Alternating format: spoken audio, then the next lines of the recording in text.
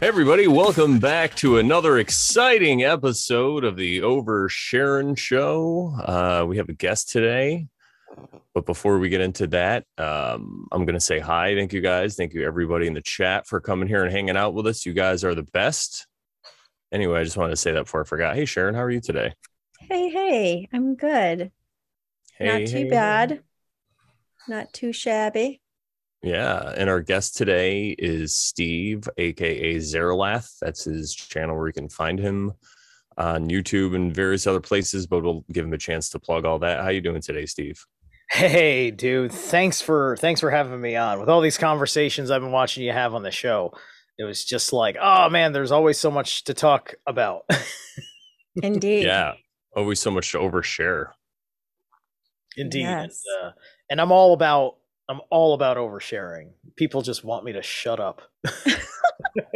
Well, you came to the right show because we overshare, and that's all we do here. And So, share alike. Yep. exactly. So we're gonna I offend start. you while I smash your reality.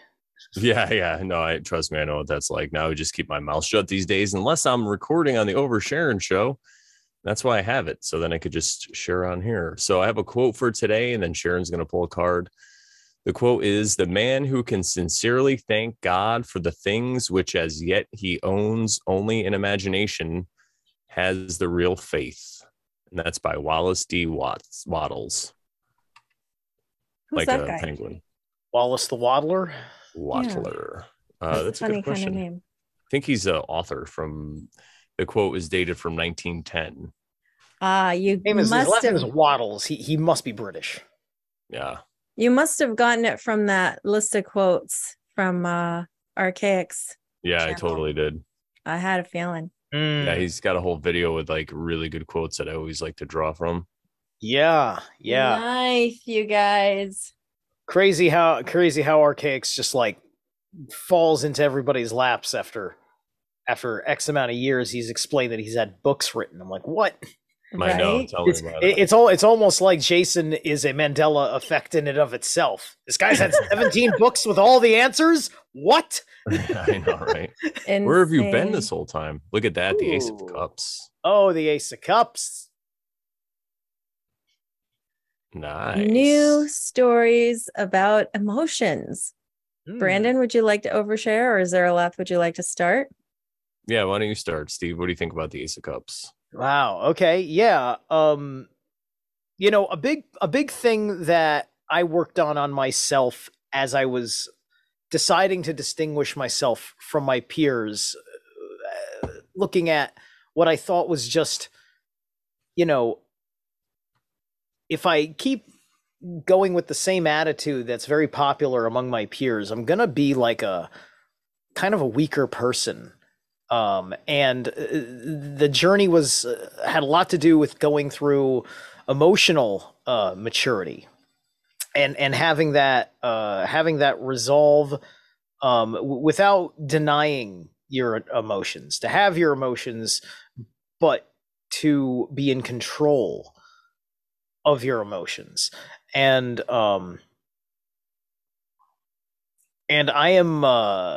I'm very I feel like I'm there.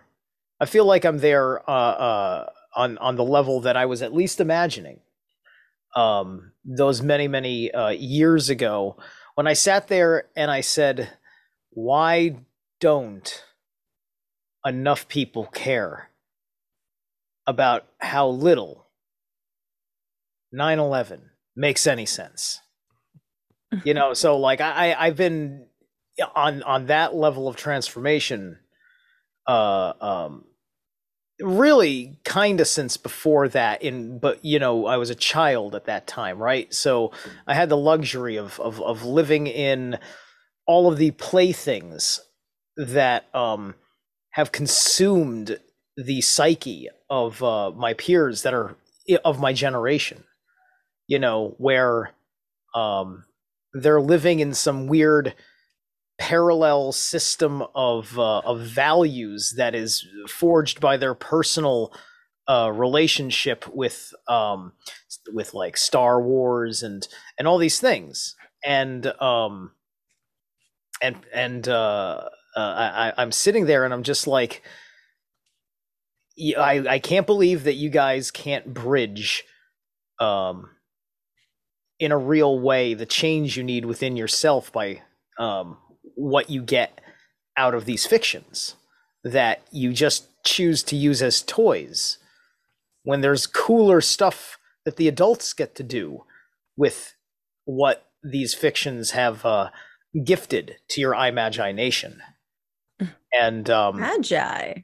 and I didn't feel that for a while, because it took a while for me to go through the journey that needed to look at the occult, needed to look at concepts of energy, and all these other things that kind of came along with the territory of being interested in ufology, being interested in stopping evil before the next terrorist attack thwarted by our own people were to occur, and all these different things. And so I was straight up outright into waking people up before woke became a defiled terminology by the superficiality of leftist socialist thinking, back when it was just about the truther movement, and truthers had a lot of breathing room to question things because there wasn't as much pain with the truth coming out as it was by the time politics changed in 2016. And then all of a sudden, there was a strange target on people of my variety's back. It's like, oh, they're flipping the script now. I guess we're winning. The game is now on, right? And then I couldn't have possibly imagined. My greatest miscalculation was what people's willingness to do when 2020 came. That completely flipped my relationship with the entire world, with all of humanity, all the people in it. My parents, various relationships with people. It's just like it protects you. It protects you, but it really screws you up at the same time. Yeah, dude, for sure. It's crazy how you used to be able to talk about truth and things like that. Like, even right up till that thing that happened in 2020 that we will not name, I was friends with some people and I was hanging out with them, and I'd always talk about like crazy conspiracies and stuff. And then when this happened, they asked me what my opinion was. And then I gave it to them, and then they stopped hanging out with me. So that's all right. They're lost. Yeah. I've learned that I leave them a leading piece of information, and I let them ask themselves, do you want to hear something that won't make sense to you the first time I say it? That's all. That's basically, I lead with something that tells them that. Then I open it up. Planting seeds. Yeah. Right. I've met some people recently that I have that are colleagues, and they're not across the threshold. They're just at the point of knowing that it's all screwed up. But then also on an independent level, he was telling me how, like, he's actually interested in like the history of ancient Egypt and stuff like that. He's fascinated by the ideas of prehistoric advanced civilizations of various sorts. He's into that kind of thing. And so, like, while I'm just in the middle of being enriched with the logos of Archaix, I'm able to also tell him stuff that's like just fresh in my psyche. Like, oh, dude, you see, you got to talk about the Anuna, the Anunnaki, but it's not like the way Zechariah Sitchin told it because he screwed up the timeline. And you start going through the whole darn thing because I've been working on so many things, and then like Jason, just like I, like went fiendish on that one particular question he was looking for, and went through complete objectivism in his process, delineating it, being very careful about how he establishes his value sets, because he doesn't like shitting on good things, right? Like, it's like Zachariah Sitchin, good things, screwed up these particular aspects of it, and it has to be said, and that misconception has to be broken, which also means, you have to shatter a sacred cow for some people, because Sitchin, sometimes an author like that, he gets a bit people of the bookish kind of credit, and people start living by the reality that it's got to fit into the interpretation of Sitchin or Daniken or something like that, right? It comes from a very academic regiment kind of thing, and it's kind of like building a brand. Yeah. And it's funny how all that ancient alien stuff, I was into that stuff years ago. I read some Sitchin and Eric von Daniken. And it's like they take the truth, and it's anybody who has any kind of question that questions this reality, like you were saying before. And it gives them somewhere to go and somewhere to feel like they're actually looking into things, when it's just kind of a trap at the end of the day, unless you leave your mind open. It's just like the New Age, like the New Age, they have all these concepts that are really cool, but it's just a trap at the end of the day. It's a place. Well, yeah. Well, I mean, the New Age is kind of, it's the PSYOP people, they love their pacifist types, so that gets a whole lot of they give it a whole lot of attention, because it gets people into a state of surrender, because they're all just dealing with their personal shit while also having the awareness that there's terrible whatever's over there, and their spiritual answer is so like vague. It's just like, who are you praying to? Creator, the spirit, the this, and it's always in the vagueness of, well, we're praying to a vibrational energy field. It almost feels like, right? And I think that comes from the Buddhist influence, which is partially grabbled because of Lamaism. And the Buddhism was kind of a reform of trying to replace the way the shamanism of the Mongolian civilization, the Mongolian peoples were around and before the time of the Khans, right? And so there's this Eastern spiritual discipline, which works in India a great deal, works in China a great deal, all this Eastern stuff. And there's not much about it coming from a place for the sacred warrior, right? Everything is kind of feminized. Everything's feminized. Everything's sanitized. There's very little consideration for shadow work. And, all of us here, we all have a common bond under things like Owen Benjamin and shadow work, right? Even if those things maybe don't relate to each other, we relate to each other through both of those things, plus many, many more. Yeah, right. Absolutely. And I've noticed, and it's why I never became a New Ager, but I played in their pool to get the gnosis, if you will, to catch the vibes, to learn a thing or two about energy and stuff. And there's still some New Agey things about me. I do Qigong. In the most heathen way you could possibly imagine, but it's Qigong nonetheless. That's really awesome. And so like you're starting to speak about the spiritual stuff. And before we get into the questions that we have for you, because this discussion is mostly kind of, we want to gear it toward like knowing about your spiritual journey, like how it began. And, we just have some questions for you. So, sure. I'll do my best, because it comes so intermixed in there with me because of my, I had to walk various stories together, but yeah, I'll keep it focused. Okay. So I wanted to start by asking you like how you grew up, what kind of background, was it Christian? Was it whatever it was? And then, we'll just start with that.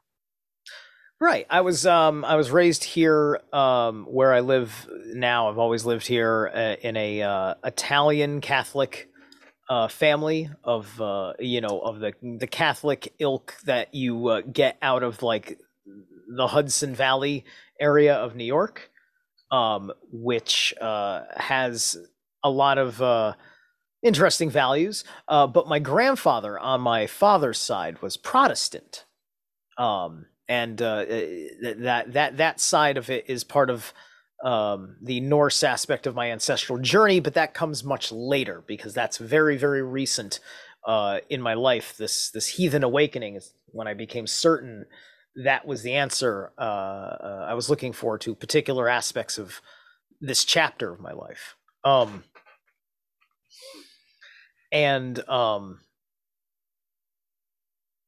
I had there was a certain point where I just kind of hated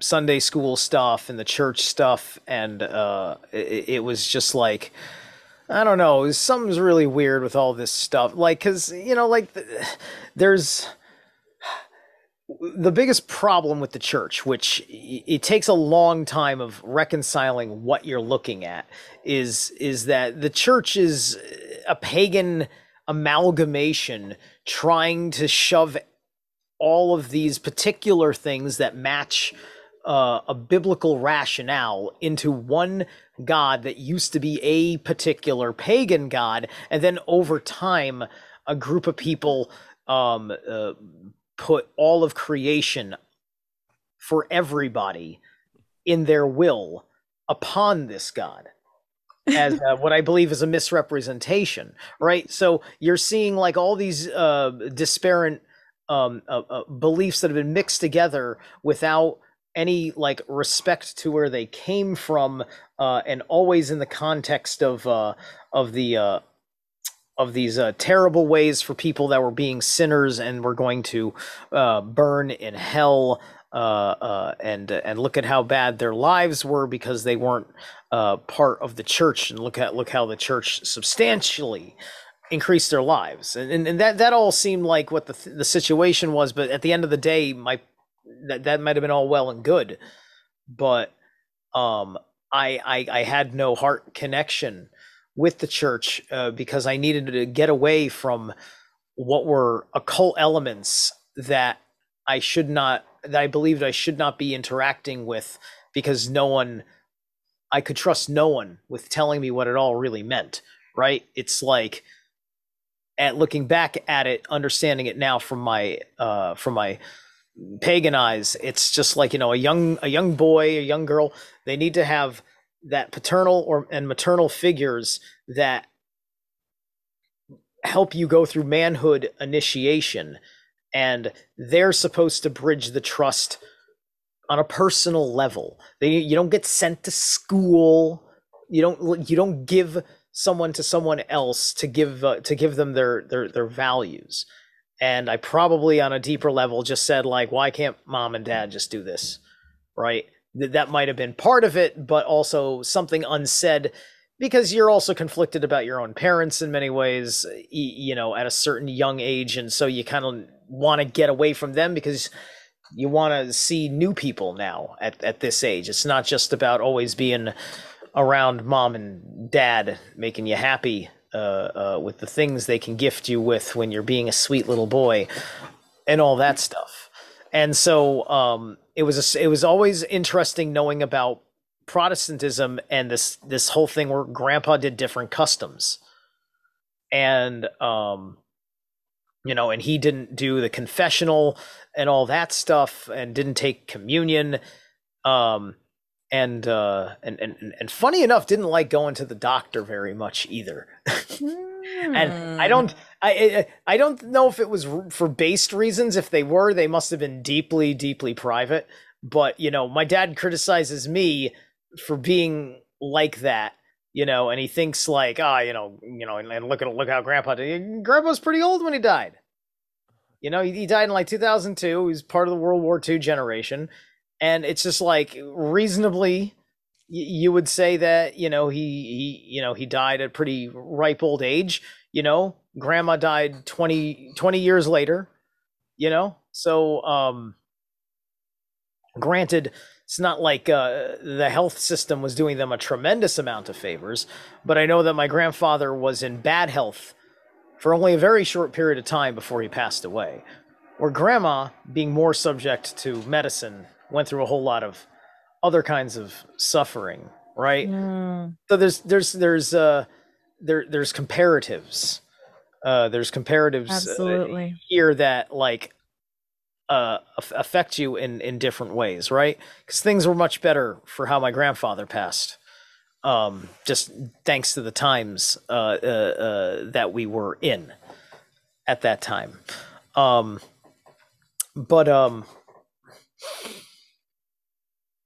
But at a certain point in my tweens, I met a friend who lived down the street who was the pastor's son at a Pentecostal church. And so I became a born again Christian because I liked what he was saying about Jesus more than what the Catholic idea of Christ is like. Or perhaps it was really just maybe like there was a spirit there. Maybe it was the Holy Spirit. Or maybe it was just, some fairy folk that like to fuck with white people. I don't know. But, there was a better spirit about them. It was better for my social development, my emotional health. I was kind of really screwed up as a kid for having a really bad relationship with my family. It was very, very weird, but in retrospect, it was because I kind of had empathic activation at a very early age, or never lost my empathic stuff when I went through a certain transition out of resistance, because I believe, I think I said it earlier, if I didn't, you have to have all your feelings, right, including the bad ones, because like they're there. They don't mean that you're bad, but you are processing something going on, but it's just feelings. The universe cares about your actions, but you do have to process your feelings. So, yes. And by the early 2000s, I felt like I had reached a limit to my ability to expand in my spirituality with just being a Christian. And I asked myself, like, am I about to go to hell because I'm about to walk away from the church and keep Jesus with me per se, but not really worshiping him, like this kind of thing was going through me, because I needed to break without, and not because I needed to be a sinner, although considering a little bit of premarital sex was definitely there, but not as a freak about it with like too many partners or whatever. That just wasn't the way I was. At a certain point, I just couldn't handle being the kind of person for multiple partners, unless it was like something agreed upon with the committed woman. But that's all. I'm only mentioning that because, that's part of, you're growing up. It's all the conflicts, moral conflicts, right? And trying to do healthy things like that, and not trying to just sit there and say, because I believe the Bible is wrong about certain things and that the church is wrong about certain things, that I'm going into being a quote sinner, unquote. I just want to get all the pressure of all of that off of me. Just get it off of me. I need to breathe. I need to live. And I still believe in God. And if that's not good enough, then I'd rather burn in hell. Right? Like that's kind of where I eventually kind of put myself. Right. And I can't remember if I put myself there before or after 9/11, but certainly looking at what the George W. Bush alleged evangelical neocon Christian good guy thing going on that I kind of liked about him. And then just looking at what the doofus he was for a year, and then the doofus he was after that particular year, while also talking tyrannically in a way that was being glossed over, twisted, and pitched by the media. I said, something's very wrong with the way people understand right and wrong. Something's very wrong here. Yeah, it's funny. It's like people expect a Hitler or whatever to be like Hitler was portrayed or whatever. Yeah. They don't, they let people get away with so much when they act like a doofus. It's freaking hilarious. Yeah, they do. And one of the good things that does come out from giving yourself exposure to the Eastern mysticisms is that it's much healthier. I think that before the monotheist situation came on, I think that we understood better right and wrong. And we also understood that we were not perfect, but that also didn't mean that we allowed wrong to go unpunished, right? So, but you took care of it yourself. You didn't beg God to do it so that way God could be the murderer and not you. If you understood that something was done so wrong that the best thing to do is perhaps to extract vengeance and to kill a man, well, you've got to really be at a healthy measure of reason and heart to put yourself there, right? And I think a lot of our ancestors were like that, but we lost that long ago, where a lot of that was still kept in the East, such as the traditions of the people of Japan, who they never yielded on their animism, on the Shinto faith, and such, and of course India, who also never relented in these things. And if you just go back far enough, all that stuff makes sense, where it's kind of like what it says in the Bible, but spun in a good way. Yeah, we do know right and wrong. We do. Otherwise, we would not tolerate our neighbors. We'd sit there and just somebody makes up the idea of like, my neighbor has been in his house for 3 hours. Only an evil person is in his house for 3 hours when the sun is up. I must kill him. He has killed somebody. I know it. Right? Like, that's crazy talk, right? And people think that like that's what people like will do if there isn't like this one God of the law, and a long, elaborate, complicated explanation of the law, which at the end of the day, when it boils down to your own judgment, you just revert back to a more rational version of the crazy example that I just gave, where you do an investigation and you find out exactly how wrong has been done. And you also don't worry about things like people's fucking privacy, and you let them have as many hours in their house as they want, because I don't hear any screaming. Do you? All right. Maybe they got soundproof walls. Well, sure. That's very true. But guess what? If somebody goes missing, guarantee you, somebody cared about that somebody who went missing. And exactly. Soundproof your walls all you want. Eventually, things will track back to you. Yeah, for sure. And I like what you said too about, because I feel so many people they miss that entirely, where they have this whole belief system where they're like, well, here's the law. God knows this. I got to look to God for everything. When it's like, well, if you're made in his image and you're a creation, don't you think you could be able to tell right and wrong internally on your own?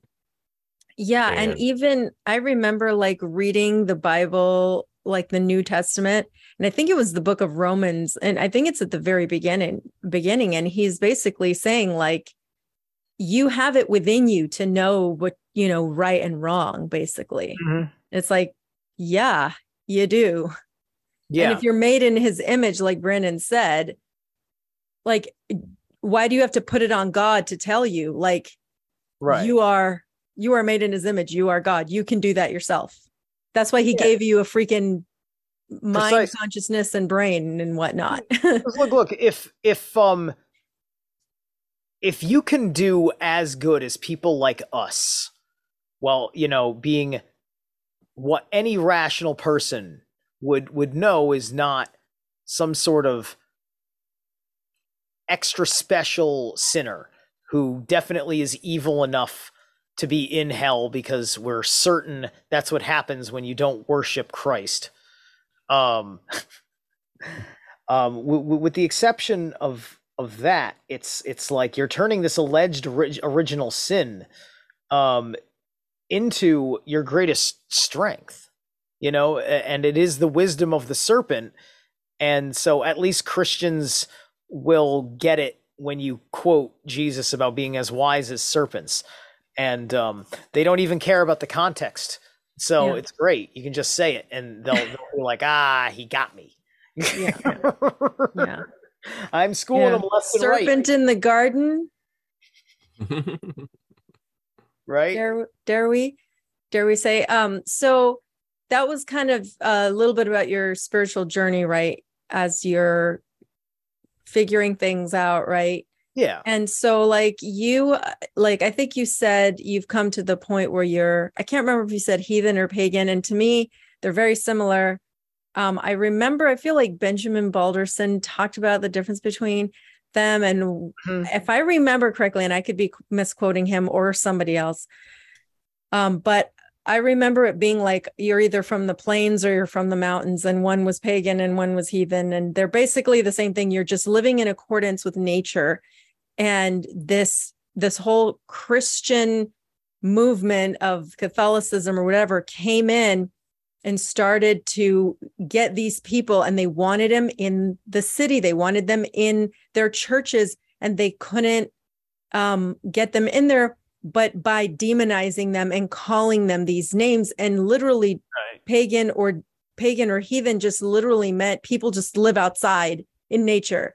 And they demonized it to mean like, oh, they're not Christian like us. They demonized all these different levels of things. The reason why they gave Satan horns, they gave the devil horns, is to make you look at any gods, any spirits that were associated with any kind of horned beast, and to consider that an evil thing. So you've got like bulls, which of course are named in association with Baal, and we all understand that. But at the same time, like some people didn't do child sacrifice to bull gods. They may have sacrificed a slave. They may have sacrificed a prisoner that that was worthy of death or something along those lines. And then of course various animal sacrifices. You sacrifice a cattle to the bull, so on and so forth. And all of that stuff is rituals that go back to their known incarnation in ancient Sumerian times, ancient Egyptian times. It was the age of Taurus in our procession of the equinoxes. The bull. Yeah, the bull. Crow talks about that. And that's and it just means Lord. It's title, not a name, right? So there's all sorts of Baals. There's Baal Zebub. It's not Beelzebub, it's Baal as his title. It's Lord Zebub, which means the flies. Lord of the Flies. Exactly, right? And so when you take a closer examination, I think what the Bible is trying to say about Babylon, as far as the paganism of it all is concerned, is that Babylon, their culture seemed to fluctuate between when they were worshiping their gods to when they were worshiping various spirits. And you don't worship spirits. Spirits don't even have their own agency. Spirits are kind of like sentient programs in the simulation, the simulacrum, as Jason says it, or the simulacrum in the reality field that permeate in our ether through the conscious plasma, right? So these are localized spirits of certain things, but they are not gods. But they build an idol to them, and they make offerings to them, and they're giving these spirits the god treatment when all they're doing is feeding a demon, because then that reflects back on them as a tribe as a whole, because they're taking on the humanized attributes of things. So what does it mean when you're worshiping a spirit of bugs like this, of the fleas and the flies and the mosquitoes, perhaps the grasshoppers? I mean, did it fly just literally mean like flies, or was it just anything that flied liked to surround corpses? Was it all about just corpses? So it was just specifically the fly, like the common house fly that we know? Was that always the context of the word when they translated it? That gets into the etymology. When I finally hit the etymology game, it answered a tremendous amount of questions. That reminds me of like syncretism and astrotheology and the stuff that Santos talks about, because he can always relate words by their etymology. He can just always relate words, even though our modern etymology won't tell you, but he'll just say words, and then he'll like extrapolate all these words like Adam, ADAM, and ATOM, and etym. See, like etymology, Adam. Yeah. Like even that could be related to that word. So he just like breaks stuff down, and it's really it's certain relationships between certain vowels and consonants, right? Vowels are highly fluid. So, and especially if you are dealing with various manners of subconscious magic, like Kabbalistic magic and whatnot. You'll notice it in the sigil craft. If you ever read up on how you make sigils, you take out all the vowels and any repeating consonants of the word that you are crafting into its archaic and occulted form as a sigil to manipulate the emotion of the subject, right? And manipulate's got a negative connotation to it, and I'm making a neutral connotation. I just want you to understand when I say manipulate, because I do sigil craft myself with the runes. You get like T and D. Those, if you just go you just go duh, you'll realize that both of them just involve an air passage blockage where the tip of the tongue hits the roof of the mouth to shape the sound, right? There's a name for consonants that fit that model. I'm trying to remember where my etymology book is. Stops. Yeah. They're stops, because they stop. So I studied linguistics and phonetics and phonology. And so those are the P, T, and K, and the B, D, and the G. They're voiced and voiceless counterparts of each other. So pa and ba. And if you for like pa and ba, ta and da, ka and ga. So if you put your hand on your fingers on your voice box, and you say like pa, like you say pa pa pa pa, or ba ba ba ba, you'll notice they have the same placement in the mouth when you're making the vocalization, or the mouth movement. But when you say p, p, p, there's no voice. When you say b b b, you're activating your voice box. So they're the same, and that's the same with T and D. So you have t t t and d d d, and then p t and then K and G. So you have k k k, k and g g g.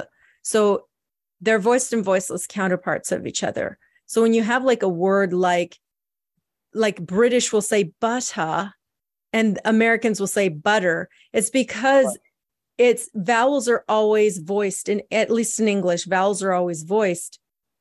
So when you're saying the and then the is voiced because you can feel your voice box, and then that's voiced. So in British English, they'll say but or but ta. So they'll stop voicing to say the T sound, then they'll voice again. In English, we don't stop to stop our voice. We just keep our voice going. So we just say butter, like we never stop and go t. So that's what happens with words like butter and better and things like that. They use the same placement, but they activate or deactivate the voice. Interesting. In this is my favorite etymology book. Those of you who have seen me on one of my Made by Jim Bob appearances on one of the shows, I show off this book, The Origin of English Words, a discursive dictionary of Indo-European roots by Joseph T. Shipley. This is this is some heavy duty reading. Like you get into all these prefixes and suffixes, like simple stuff, and it'll be like pages of stuff, like KER. That like this page alone is like that's like the fourth variation. Several pages on just KER, 5 or 6 different contexts and origins of KER, cur, right? So in this one, in the preface, before it gets into the word origins, it gets into the actual oral tradition mechanics. And there's a passage called consonant shiftings, and you'll like this. Many of the consonantal or whatever. Yes, variations have been set into a pattern known as Grimm's Law, established in 1822 by the fairy tale man Jacob Grimm. Here it is as applied to English. Now, we all have to do our work about, like, Grimm is definitely somebody who had an agenda, not saying otherwise, but this is yet still just knowing that that's part of what we're dealing with, right? And this part could be actually good. You know what I mean? Yeah. Words that in early time began with one of the sounds listed below may later have changed to the next sound to the right. So, there are 3 types: gutturals, dentals, and labials. Those are the 3 different ways that we use our mouths to make various sounds. So just to interrupt you real quick, you have the p and the b. Those are labials because you're using b to stop the sound, and they're called stops because they actually stop sound, like they stop the breath from going through. So you can't say p and keep saying it forever. You just say p and it stops.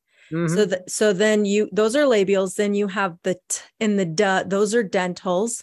Then you have k and g, and those are gutturals. Yes. Excellent. So you know it. All of that is right in here. It gives examples. So gutturals are genus, kin. I don't know if that's choler or kolar. Kolar. It has to be k because then that's guttural. Yeah. Gall, host, guest. And then dentals, dual, 2, triple, 3, fume, dust. And then labials, bucket, pocket, paternal, fatherly, fragile, break. Yeah. So yeah, there's all sorts of details like that in this book. And I thought it was interesting that there were 3 of those because of my interests in metaphysical manifestations of trinities that are nothing like the Trinity. The Trinitu. How dare you? Trinitarians. St. Nicholas was a Trinitarian. Fuck that guy. How dare he? So, just to kind of get more into your thoughts on like where are you at in your journey, in your spiritual journey? Did you say you're a heathen? Yeah, And if you can explain, I'm a heathen, I'm a pagan, I'm an animist, et cetera, et cetera. okay. I'm kind of fluid. Really I'm kind of fluid with it because Okay. I'm kind of building all of the different contexts that those mean. I can't call myself a pagan all the time because, well, it's about a man off the land, right? There's plenty of times I'm in the suburbs. I've got a garden that I'm experimenting with because I'm not great at gardening, right? So theoretically, calling myself a pagan is only pseudo true, right? In the context. That's why I don't call myself anything. Yeah. Right. But heathen, heathen is has got a very it's a little bit, it feels a little bit more broadly inclusive, that you don't necessarily have to be like always one of the land, because I'm in civilization as much as I am in the wild. Okay, cool. Sharon is a Sharitarian. I'm just a Sharonite. Sharonite. So some of the things that I've seen you talk about, or that I feel like about, include things like Norse mythology, Odin or Odin, I don't know how you called him, runes, and maybe the Havamal. I don't even know if I'm pronouncing that correctly. Yes, you did. Mm-hmm. Okay. Can you talk a little bit about some of those things and how they relate to what you've looked into, and how you use them, or how you're comfortable with them, etc.? At a certain, at a certain point, I went and I had put my my study focus involving ancient history into kind of fixing what seemed to be stolen from the memories of basically the European men and the men of North America that came from Europe, the white man, et cetera, the Northmen, if you will. And in this, I was learning about all the different things that were like, oh yeah, this quality that you learned was there with the Catholics. Oh yeah, that was totally gaslit. That was like the that was Odin. That was Odin or Odin. You can pronounce it both ways. It's both of them are equally true. The Ode or the Oath. It's it's a little bit tomato because of variance in tribes, in families that were of those particular cults, and their understanding of the All-Father. And so, it's where we get the word Wednesday, Odin's Day. Yes, that's from the more Germanic Wotanus. That's Wotan. Yes.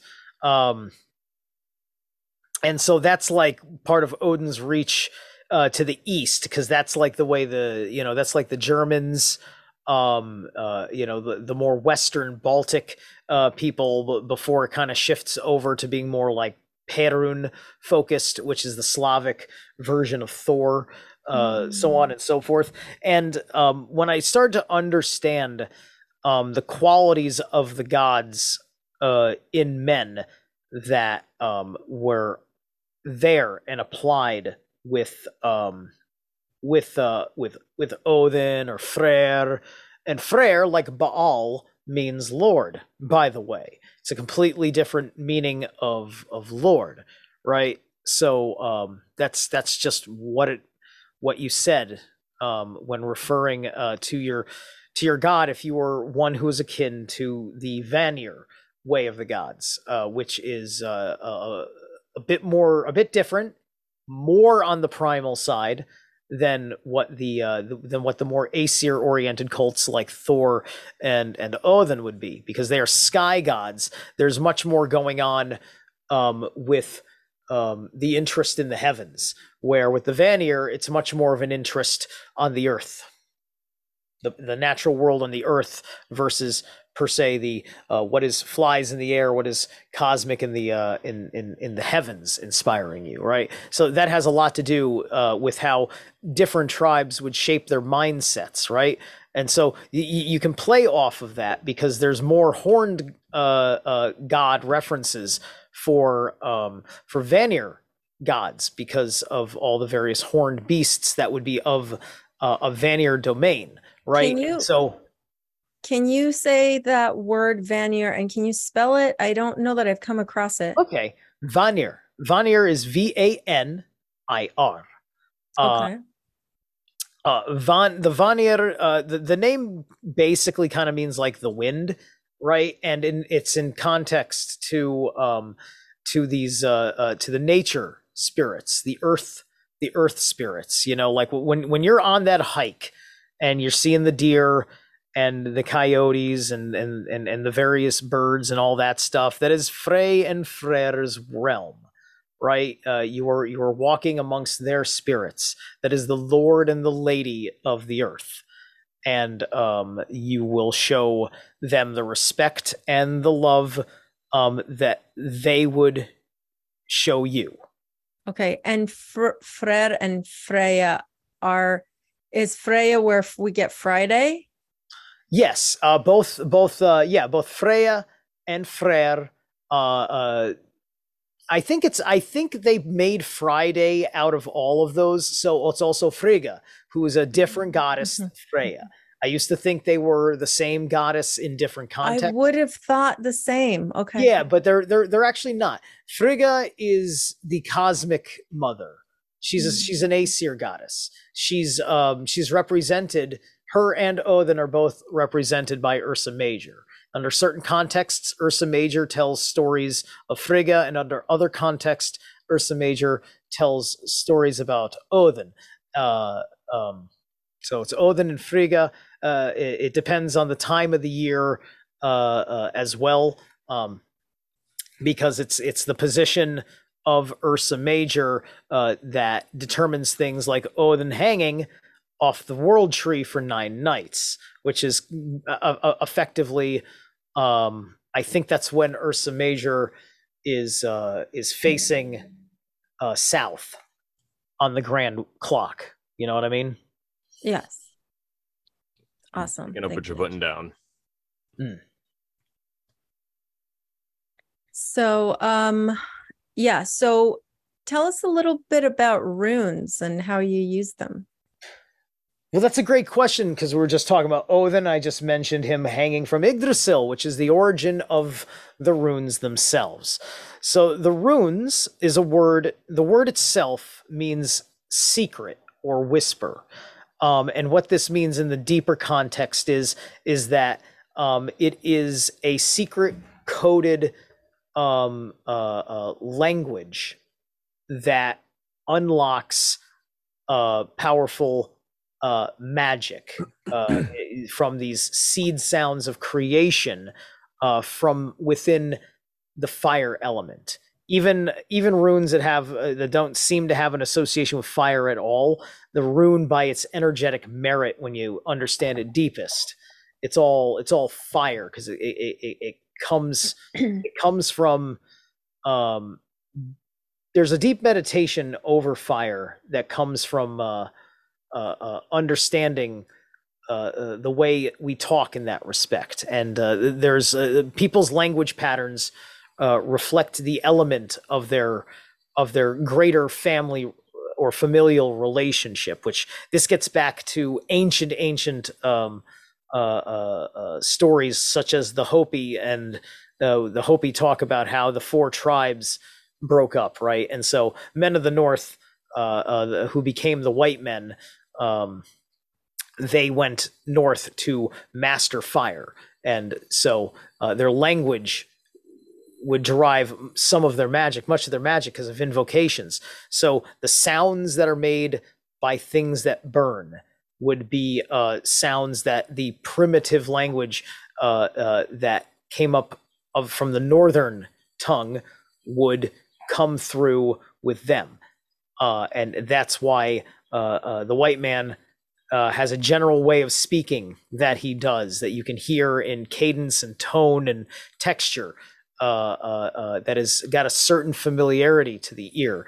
And then I've noticed that, like, if you ever listen to like the Navajo, the Dene language, it's a very rough language. It almost sounds like the sounds of sandpaper or stompings or thuddings, right? It's earth hitting earth. That's an earth language, earth invocation magic. You get access to all the elements through your magic, but you have to go through your element primary as part of your core. I mean, it's going to be there because it's going to be in your language, which is important to releasing that purest form of what that comes from, because it's coming from a deep emotional place that honors the ancestors, and that gets you in a healthier connection with the power that the gods gifted us with. Yeah, awesome. It's funny you mentioned that, because really quickly, if you think about how people talk in like tribal Africa, they have all these like clicks and pops that might be associated with water. Yes, exactly. Crazy. Because water, like when it's like, when it's like dripping. Yeah. Precisely. Yeah. And that's and you look at the relationship between the men of the North and the men of the South. Like when like a race riot happens, it's because the men of the North turn up their heat on the men of the South, and we're boiling their water. Wow. We're boiling their water, and we don't realize that we're doing it because we've forgotten about our unconscious magic. Wow. Aleister Crowley said that we do that everybody does magic unconsciously, usually. Well, it's like the media. The media knows how to do it, though. We all haven't forgotten. The media knows how to get that water boiling. Right. But all they think that they're doing is ethical manipulation through marketing, right? Like ethics and morality is a different thing in like the marketing world, where like all these campaign guys, it's just like they're not evil, but they just get paid to use their speechcraft. I right? always hated marketing. Right, exactly. And they're corrupted, like, to use the Lord of the Rings parlance that we love. The media is like Saruman, and the books affirm this, because in a couple of different places in the book they remind you that Saruman was a master word crafter. He knew how to grip people and inspire them one way or the other with their emotions and the way his words worked, and that's how he got the wild men to start sacking people of Rohan and things like that, right? It's the same thing with telling all these kids that the enemy is not this guy, it's that guy, and then all of a sudden they're all Antifa'd up and going to war over whatever, exploiting them unconsciously, and you as the wizard knew better, right? Yep, but they're still, at the end of the day, though, the problem is that, well, the way I believe they might view it ethically is they're getting people to still choose to do that. They're not forcing anybody. Yeah, precisely, and it's part of the karmic contract game that they're playing, and many of our laws also reflect that. So, which is why it's a part of our big responsibility to try to plant those seeds, because there's plenty of good people that have, sadly, very good reasons for doing things they don't even realize are foolish. Oh yeah, totally. Yeah. That's pretty much the whole country, I would say, right? Yeah. But anyway, yeah. Back to runes. Well, and before you go back to runes, I just wanted to know, you mentioned the fire, the people that speak fire, and the people that speak earth, like the natives, and then like Brandon was saying, the Africans that speak like water. Yeah. And what's air? That's the Asians.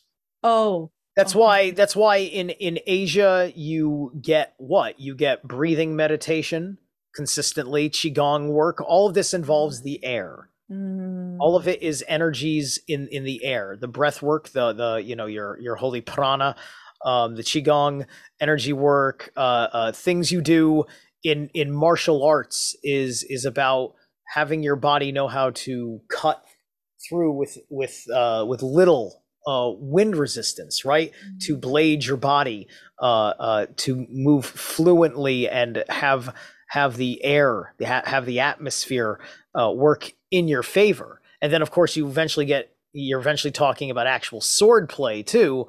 And this is also considering the airflow when you are slicing with this blade, which sword is a blade, a airplane wing is a blade, a helicopter rudder is a blade, in the way it cuts through the air, and their language reflects that as well. There's a lot of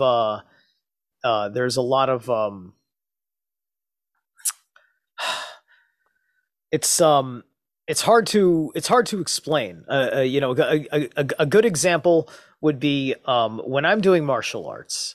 When I'm doing my my kickboxing and my boxing practices.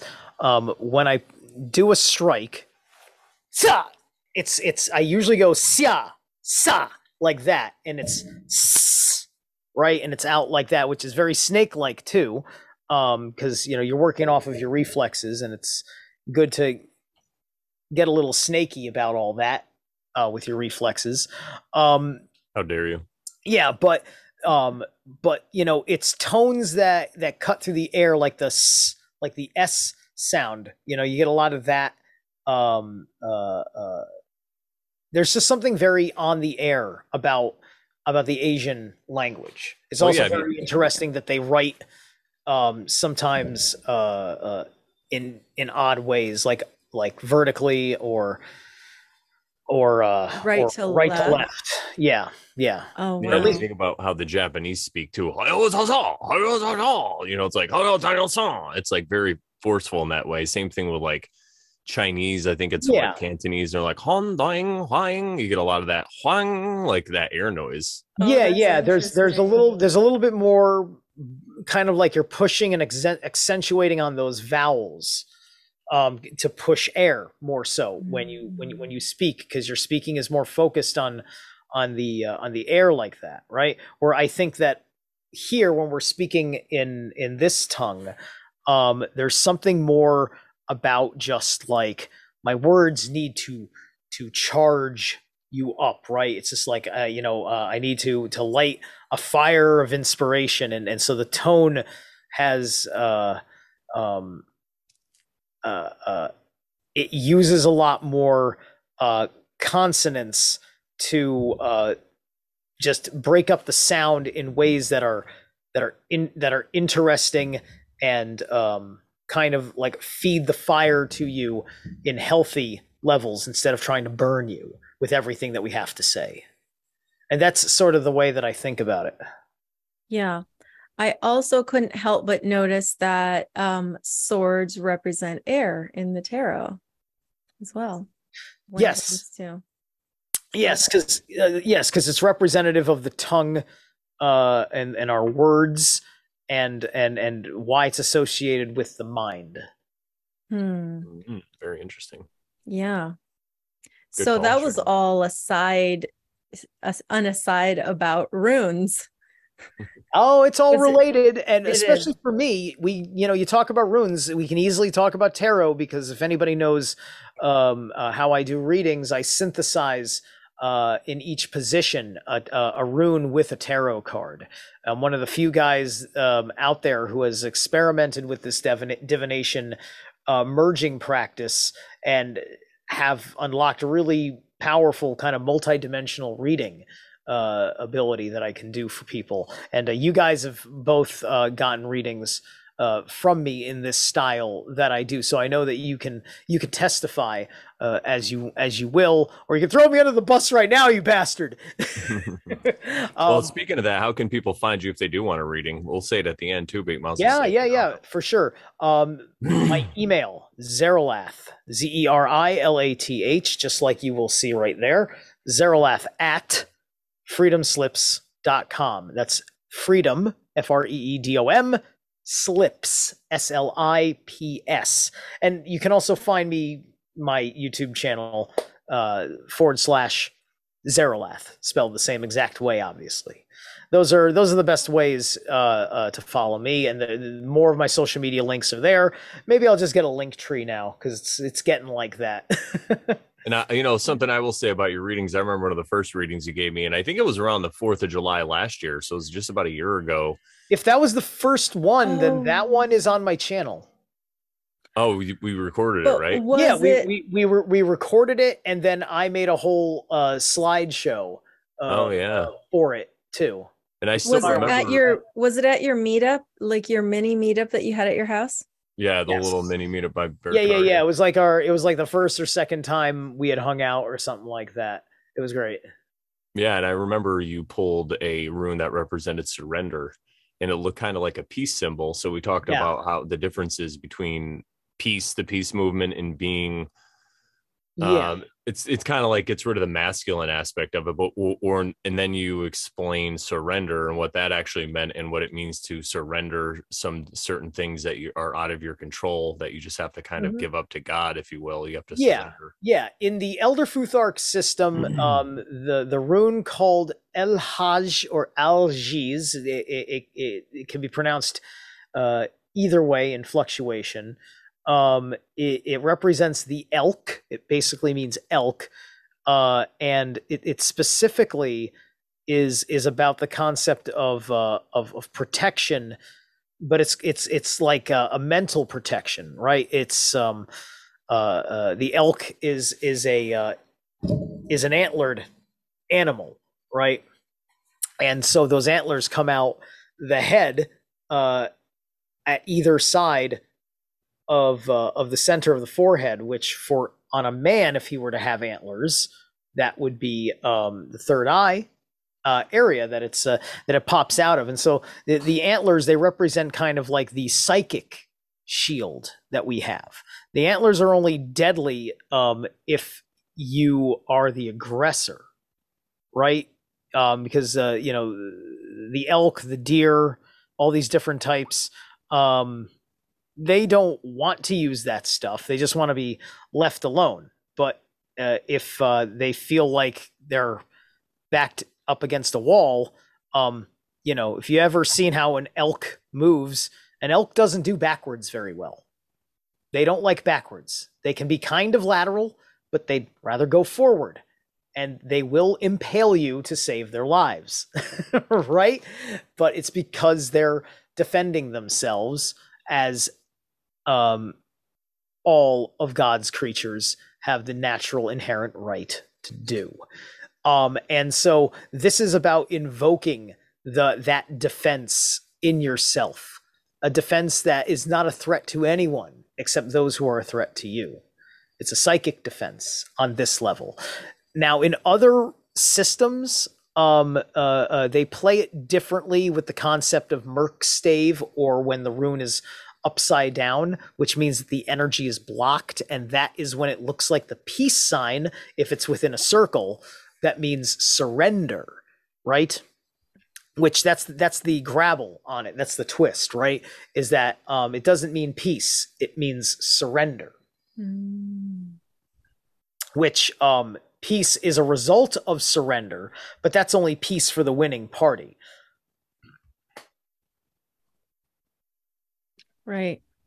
Yeah. And in other systems, at least as a writing mechanic, because of the way they play with their sounds, and I don't know all of that too well yet, but in various levels of the writing system, you'll see that Algi's rune upside down, and that means something different. And also Algi's is supposed to be the Z sound, by the way, right? So it's one of my favorite runes for all sorts of various reasons, including the fact that it's associated with my pseudonym here, Zerilath.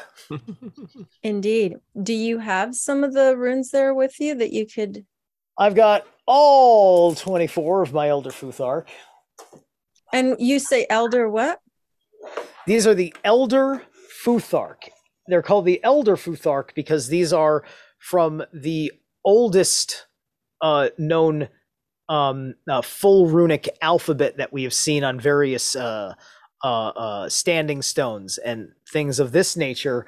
And it's called Futhark because that's the first 6 letters of it spell and can pronounce the word Futhark. Futh is one word. Archaix, or C, if you will. So I've got a whole bit of them here. This here was made out of I don't know what kind of tree this was. This was a stick I found in the forest that I had cut up, and so like this is one of them here. So these I carved myself. So I cut a branch into a chip, and then with a soldering pen, I burned in the Futhark. Then I used a drill bit to give it more depth and definition, and to smooth out the burning dots, because you're jamming it in and you're going into the wood. It's almost like you're tattooing the wood when you use the soldering pen this particular way. Here's Awaj. It's the original way was held like this. At a certain point, they started putting Awaj this way because it's the EH sound, and then that became where we get our letter E from. So, because it looks like a uppercase M turned on its side, and that's where we get the letter E. In the regular alphabet is a derivative of Awaj turned on its side. And so there's 24 that are like this. This is Uwaj. This is the I sound. It's usually like an EI sound, basically, I. And this is associated with the yew tree, which is associated with death and rebirth because of its of the poisonous fumes that are given off by this yew tree, and the fact that it's the tree goes in and out of the ground like this, and so the trunk of the tree eventually curves back in, becomes the roots of the tree, and then will pop back up and become the trunk of a tree again, and it'll like snake. It'll snake through the ground up and down like that, like a sine wave. Interesting, because Michael Tessarion, I've heard him say that the roots of the word Jew are from the yew tree. Maybe that's where they got it from. So that's pretty interesting to note that it's like a snake. Interesting. Bury itself in the ground and pop back up and then go back in the ground. I'm not saying anything. And that's interesting because we're also talking about Jew is also for Judah, the tribe of Judah, which the tribe of Judah was the lion tribe. Allegedly, yeah. Allegedly, that's what I heard. Everybody, I'm just saying. Yeah, exactly. Right. Hey, look, man. I'm more interested in getting Yahweh back into like pagan standards. I don't mind Yahweh's existence. It makes a lot more sense when you limit him to the same level as all the other pagan gods in their station, in their agency. Do you think Yahweh's a fairly Saturnian deity, and that's okay? I think it's like anything. It just depends. It's like any symbol. It could be used positively or negatively in that same way. So yeah, it's just that just like Yahweh was religiousized so long ago and so uprooted by the tribe that preserved the discipline and then preserved the scrolls and the scriptures that they wrote. That they when they forgot whatever was going on with their oral tradition, they just became super literalist about it and became, as Jordan Maxwell called them, and others called them before him, were the people of the book. because that's like, no offense, guys, but Christians, Muslims, Hebrews, and any other faith that is chapter and versing through life, you are people of the book. You are in a book club that poses as spirituality. Well, with you saying that, I I watched an Archaix recently. I think it was the one with Open Your Reality. And it's a couple of hours and it's really, really good.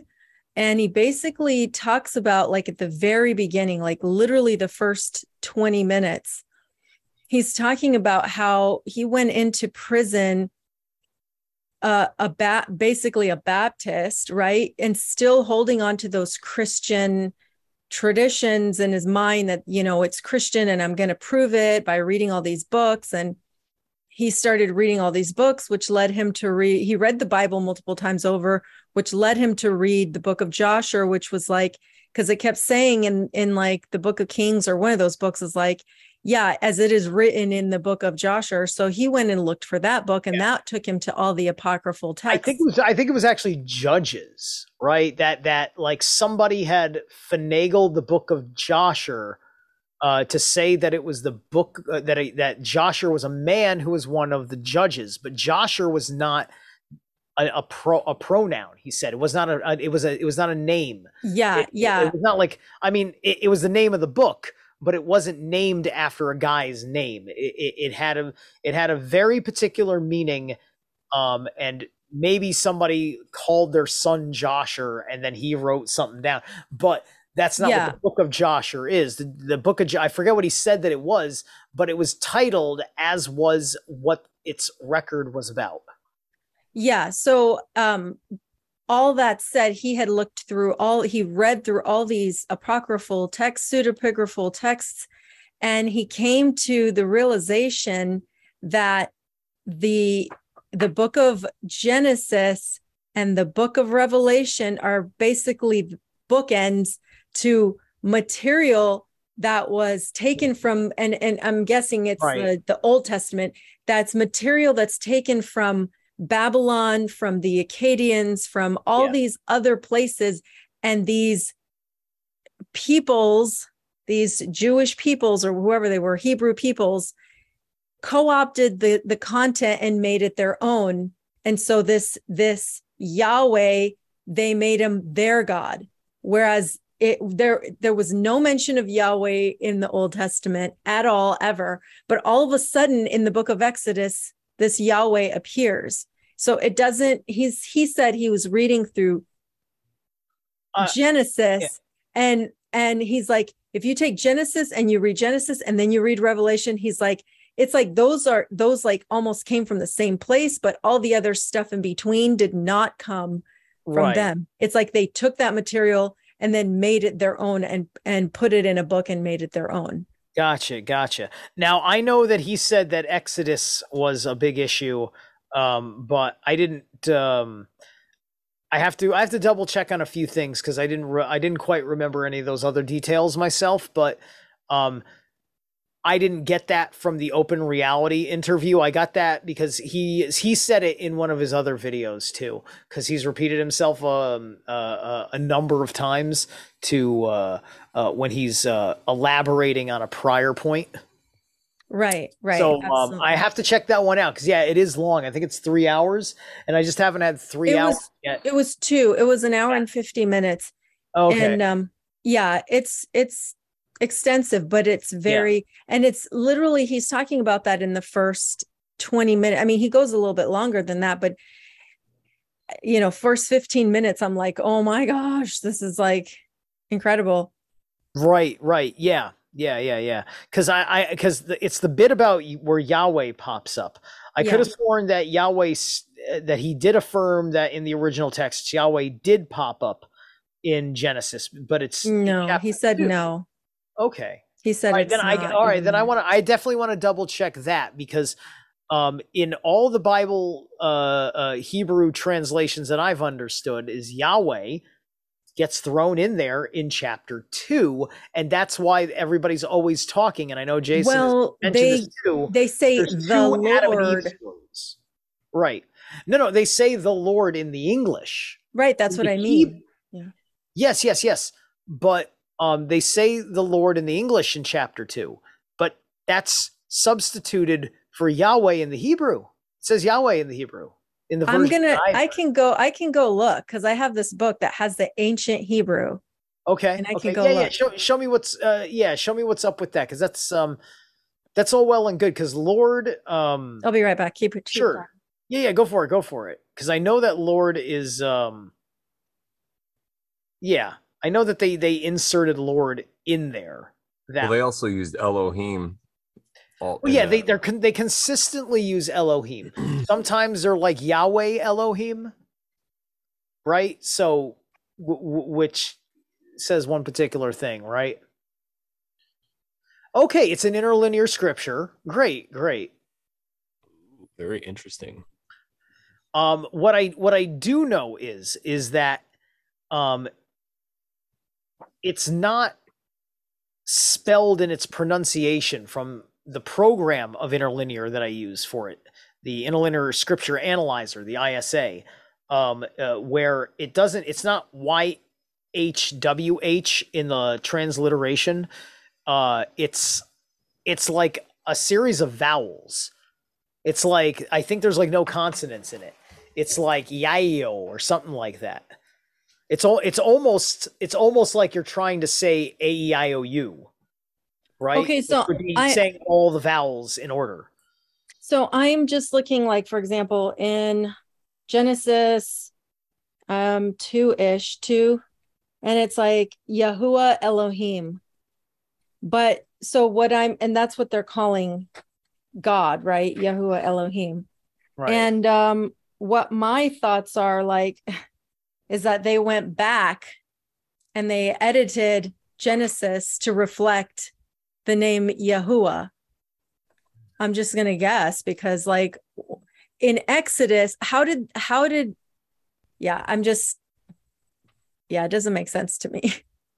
No, I get you. Well, one of the other issues is that if you read Genesis 2:4, where they first say Yahweh Elohim, it starts off by saying these are the canonical records. Here's one of the other things. There are not 31 chapters or 31 verses to Genesis 1. There's actually 33, because 2:1, 2:2, and 2:3 are supposed to be tagged off to the end of chapter 1. And then you start chapter 2 at what the Standardized Bible has made verse 4. Okay, I'm going to read in verse starting from Genesis 2:1. Thus were finished the heavens and the earth and all the hosts of them, and ended Elohim on the day 7th, his work which he had made, and he rested on the day 7th from all his work which he had made, and blessed Elohim day the 7th, and sanctified it, because that in it he had rested from all his work which created Elohim and made these. And then and that's it. That's the end of verse 3 of chapter 2. And then it says, these are the generations of the heavens and of the earth when they were created in the day made, that Yahuwah Elohim, which they hadn't said before. Yes. The earth and the heavens, and every plant of the field before it was in the earth, and every herb of the field before it grew, etc., etc. And I'm just going to show this so you guys can see. No, it's all good. I'm just saying so you can see how it looks. For sure. Do I have share screen permission? I could give it to you. All right.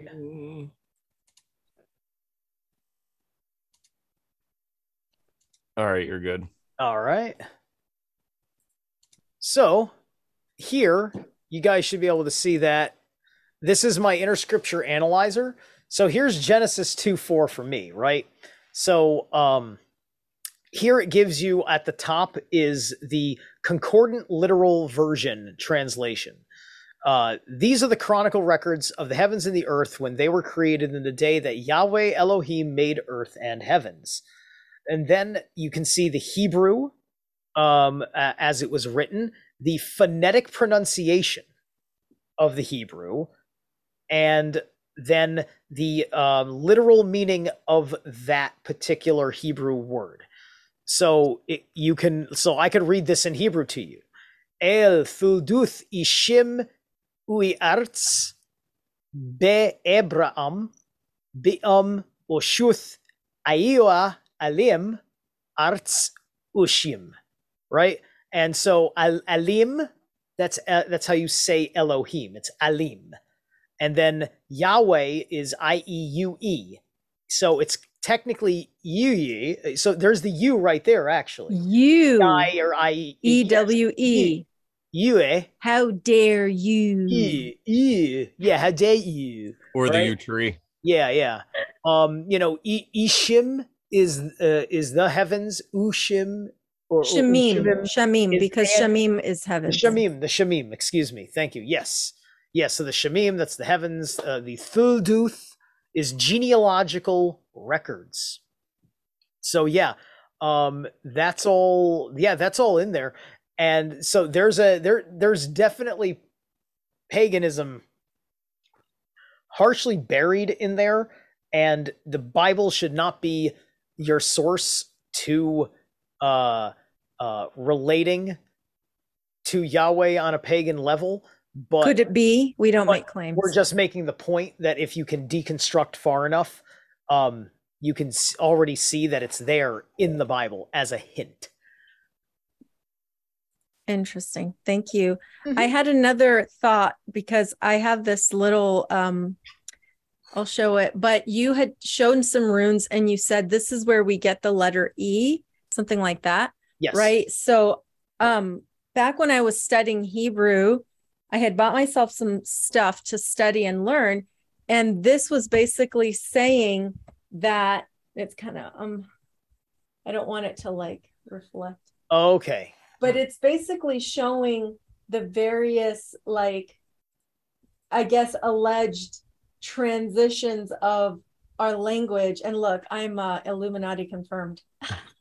So like the transitions from where like the old Hebrew or the like which really was the Phoenician, right? And how it like transitioned into like Greek and all this other stuff till it became the English language. So the English alphabet, I should say. Right. And so the influence was crept in and cleverly shifted. What's going on with the Hebrewic people is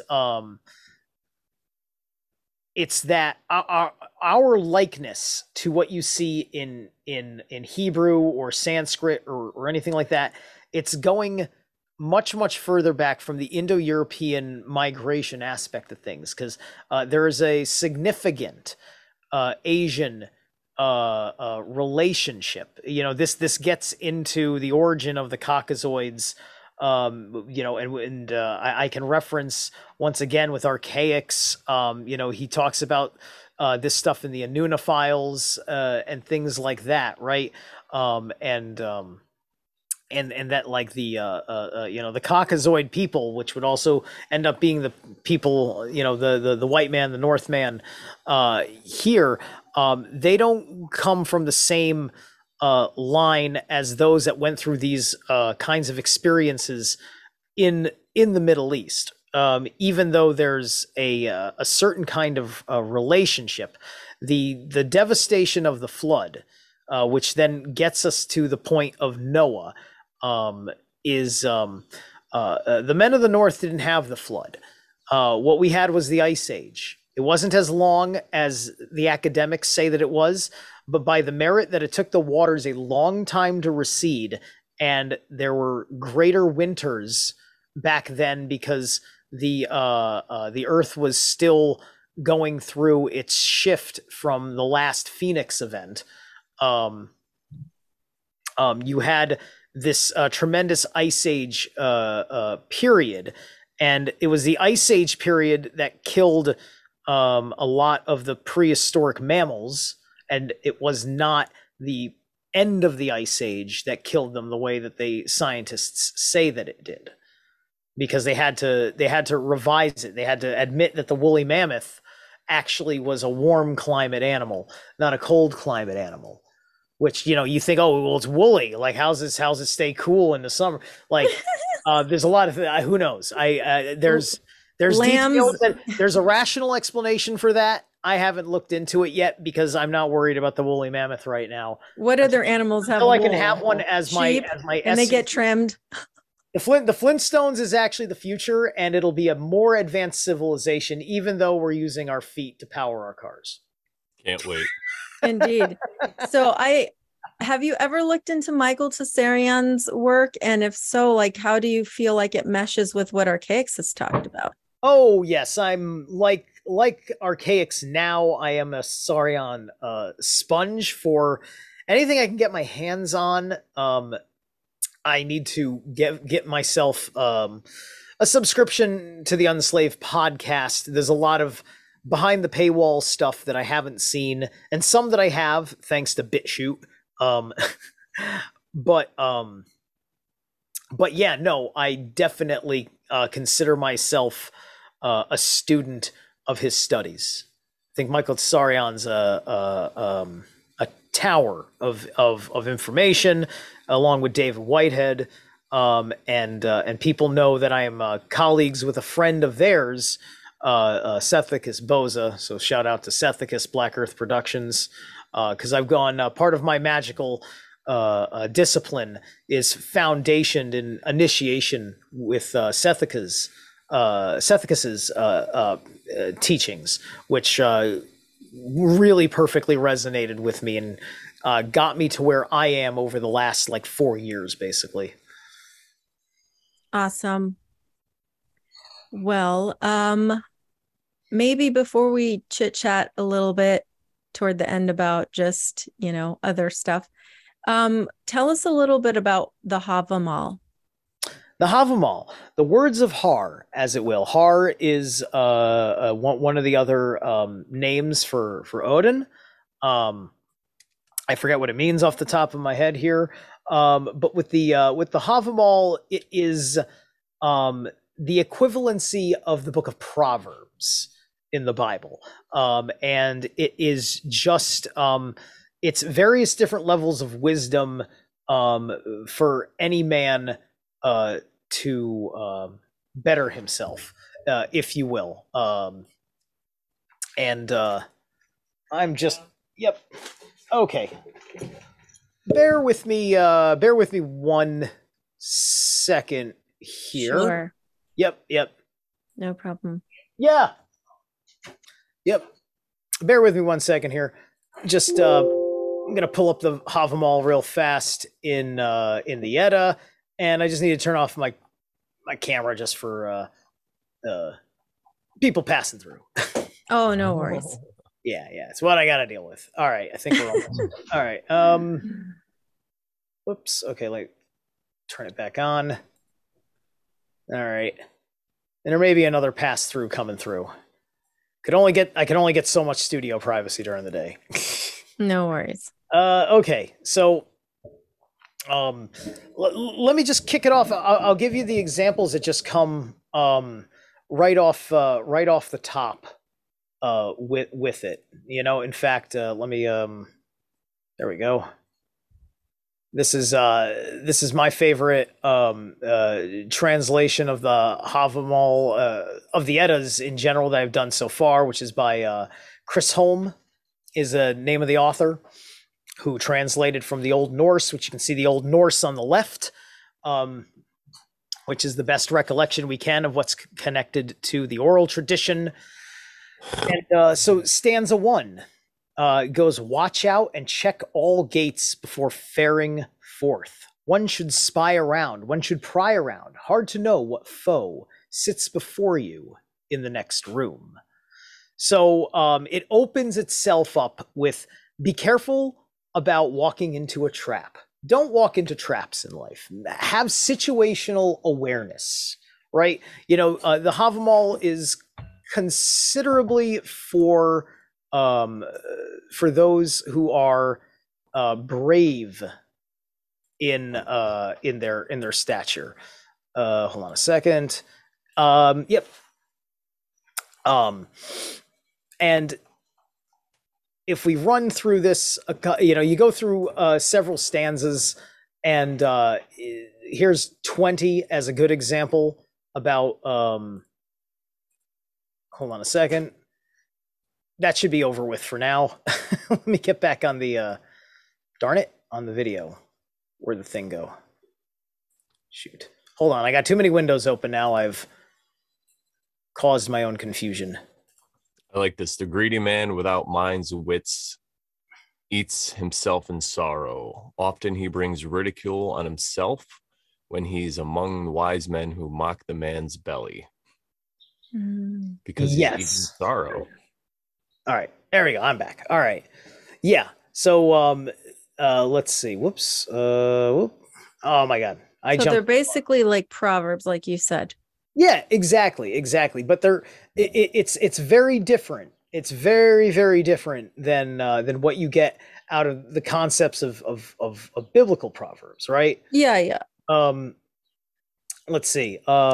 Here's like 134 when you're getting way down towards the end here, right? There's a number of these which talk about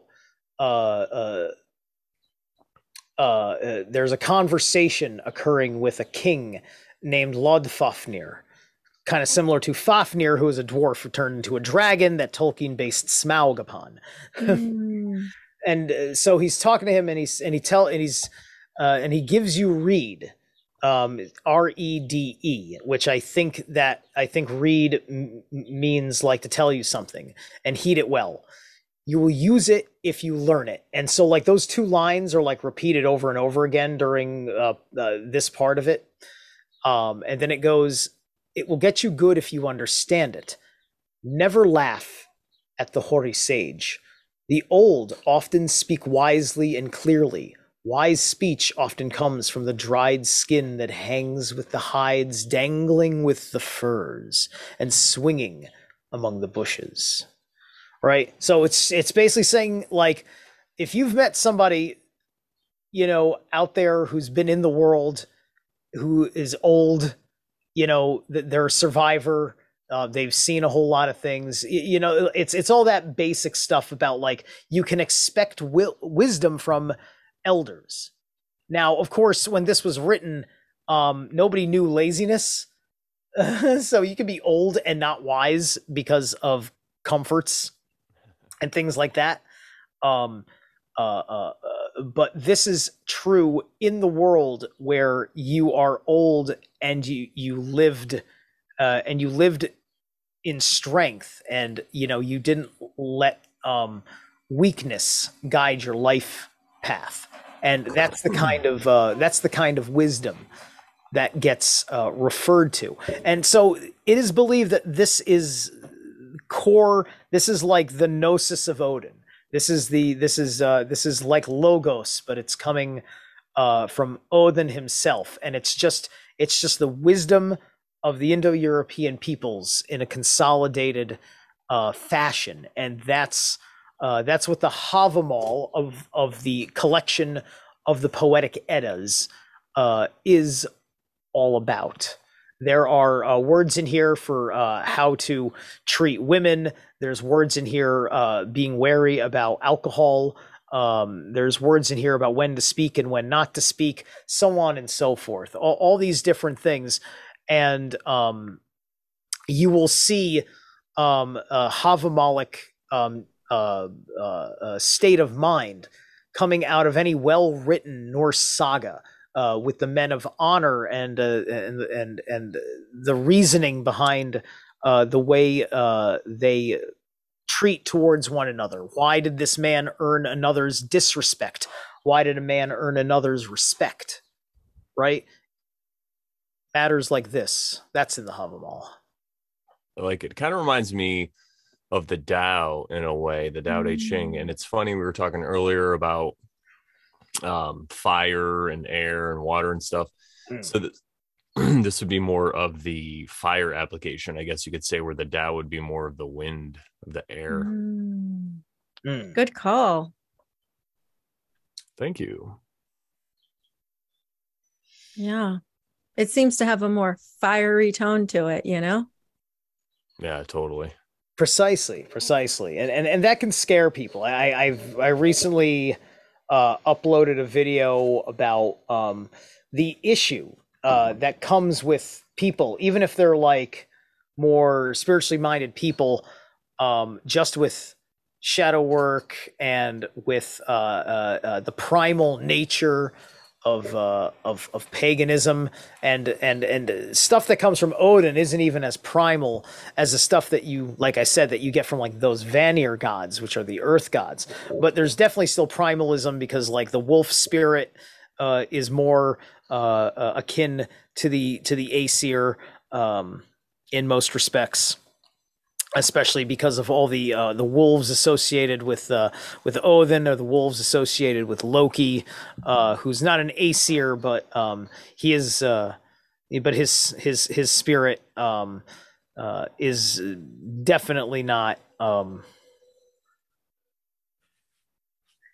That's a complicated subject. Yeah, Loki is inherently complicated. Yeah, I'm sure. But yeah. So, people get put off by this manner of the really strong, like, no bullshit, capable of violence man, right? Regardless of how noble or good he is, if you are like afraid of those that would use force to solve problems, under the assumption that force is never necessary, and should never be even expressed, let alone used, right? Like there's always an expression of, I am here, I stand my ground, this is my honor, right? There's always these kinds of themes that go on here, and it's just like, this is my sacred space to burn as my heart desires. Awesome. Well, we are, as Crow says, getting to close to the second hour. So I guess I wanted to, I know you'll tell people where you're located and stuff, but maybe just give us a little bit of a background on how you started podcasting, and maybe an idea for some of the topics you cover, and how people can find you, because I know there's a lot of material on your YouTube channel. By 2012, I had realized that it seems like it's up to me to take everything that I learned and to put it out there somewhere to help people think, to help them solve the problems going on with the world of conspiracies and personal development and all these different things. By 2012, I decided I wanted to do that, and through going around, like listening to various alt media whatevers, I eventually found the attention of the people at Revolution Radio, which is where my email comes from, the freedomslips.com. That was the original website domain for Revolution Radio. And I became a host there to do that stuff for a long time, while I was also doing YouTube. During a part of my process, I committed digital seppuku a few years ago and restarted my YouTube channel from scratch, deleting a whole lot of things that I just needed to lift off my chest, including some things I was sad to part with, like memories of my bearded dragons and things like that. So like at that point, I just started finding the time to put in, to say, like, look at this thing I studied, I'm putting it together, this is my understanding of it, I think you'll understand it, or maybe I'm just talking crazy, but I gotta get it out. And so, I put together these rants or something prepared, or I want to read something to you, and then talk about it and all that stuff. And then I'm also just going through my personal development journey, not just being some sort of a research analyst, not a researcher, but a research analyst. I'm looking at other people's research and I'm collating it together. That's awesome. So, I guess before we end the call, can you tell us about your pet iguana? Oh, why, yes, I can. Let me take a minute to go grab Loch, Loch. I named him after the Scottish word for lake. Loch Ness. Because I'm of Norman descent, and I didn't want to be cliche and name him Nessie, so I named him Loch instead. Without thinking of it, I'm like, like subconsciously, that's naming him Loki, isn't it? So like, there you go. And an iguana is a perfect, it's yeah. There's definitely that, because the reptiles are great because of you learn a relationship with the reptilian brain, which is learning to have a relationship with your nervous system, with your lower self, and just your interaction on a reactionary level, and it's disciplined, self-controlled, and fearless level with the rest of the world. So give me a second to go grab him from his high station, so that way my reptilian handler can grace us with his presence. Okay. Looks like we might have to look into the Havamal a little more, maybe start quoting it on the show or something. Yeah, I haven't ever read it, but I've been wanting to for a while, ever since our dear friend Warlock mentioned it like many moons ago. I also love the classic G.I. Joe lunchbox in the background. That's great. Oh, you see it? I don't even see it. There he is. There's little Loch, little yes. Loki. Oh yeah, little Loch. Little Loki. There we go. I'm gonna at least have my glove on one hand this particular time. Spare myself a little bit of pain. Hey, buddy. I usually just take the pain, and my hand takes the cuts, but I don't feel like dealing with it today. Yeah. There he is. And what does he do? Like what? Just chills all day? He just chills all day, climbs around and jumps around. But yeah, no, everything's pretty relaxed, because he's fed, he's watered. He just likes to have his high place, has a good time. Awesome. And that's like the funny thing about reptiles is, like, we always think about reptiles in the context of when we watch them doing stuff and whatever.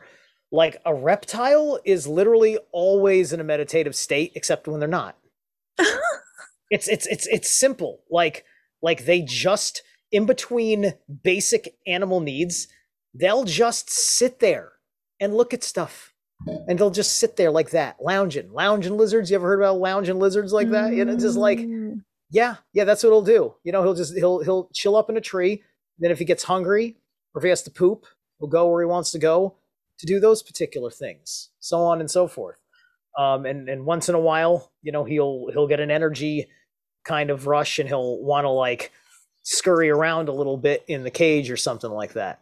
What kind of cage is it? I built it because they don't make cages big enough for iguanas. So I did some carpentry work on my own. Had to buy all sorts of materials by Home Depot, and I built like this 7-foot tall structure that I have in the living room upstairs now. It's like a giant cabinet size kind of thing. I had to build the lighting fixtures into the roof and the whatchamacallit, the humidifier system into it as well, and put the timer up, and it's built with like wood and chicken wire and lots of I figured Lots chicken lots of wire. screws and things like that. Yeah, yeah, and it's not very heavy, but it's a pain in the butt if I have to get on top of it because it's 7 feet tall and I'm 5'6". Just a couple of Rogans over here, folks. I'm built like a dwarf. Dwarf. What was the dwarf's name? The most famous one on Lord of the Rings? Gimli. Gimli. Gimli. Son of Gloin. Oh, that's awesome. Mhm. Well, thank you for coming on our show, and thank you for sharing your wealth of knowledge on Norse mythology and everything that, well, not everything, but as much as we possibly could fit into a couple of hours. For sure. You guys got a lot of footnotes. You go to my channel, listen. I try to organize the really juicy stuff into playlists. Go browse my playlists. You'll get an idea. Awesome. So just a reminder to everybody where they can find you. Yep, you if you look through for my name across most of social media, you're gonna find me. The Zerilath at freedomslips.com email that I mentioned earlier, Zerilath YouTube channel, which is where I do most of my primary activity. You get notifications about something like that. Zerilath Divinations on Facebook, which also you can contact me there too about getting a tarot and rune reading. And you know, I'm on MeWe and all these other places. You just gotta look up Zerilath, basically. Awesome. And Well, silly me. You'll see it all in those social medias too. All the links are on everybody else's links. Awesome. And dare I ask, and maybe not make it like super long, but how did you come up with the name Zerilath? Ancient Etruscan, tapping into the Italian side that I get from my mother. I was looking up Etruscan words, and the word Zeri means like a free individual, or like it even kind of means like the number one in a certain context, I think. But you know, I saw the definition of a free individual, and Zelath, which means a cultural functionary, kind of like a shaman, if you will. So I put the Zelath and the Zeri together to make Zerilath. Well, it's very clever and it's unique. Very and unique. It's you. Yeah, thank you. That's great. Very awesome. Well, let's give a shout out to the chat. Thank you guys for hanging out so much. It's like the favorite part of our week. We always say that we have the best listeners, the best Sharonites over Sharonites. And Zerilath is often in there, so I'm sure he'll be in here right now. So if you want to say anything to him, you could just come in the chat and say it right in there. And if you have any questions for him, just put them right under below this video, wherever you see it, and we'll make sure that he sees it if he doesn't see it right away on his own. Yeah, I'm gonna try to get the day off the day after this premieres. Oh, good idea. Okay. That way I don't have to go to bed early. Yeah. Oh, good call. Awesome. And what else was I gonna say? What do we say at the end of the show? Oh yeah, so if you have any questions or whatever, let us know. Oh, that's what I was gonna say. Go check out his stuff, because it's packed with gravy. He talks, I mean, so much more extensively than he could talk in this short period that he shared with us. So go check it out. Yeah. And as you can imagine from my references to Mongolia, I have quite an interesting take on Tartarian concepts. And I came up with ideas that then came up with after I had said them. So that's on the record. That's cool. There we go. Exactly. So check it out, and let if you do, I can't even talk right now. If you do check him out, comment on his stuff and let him know that you saw him on the Over Sharon show. This way he knows that, and he could pay us our royalty fee. Just kidding.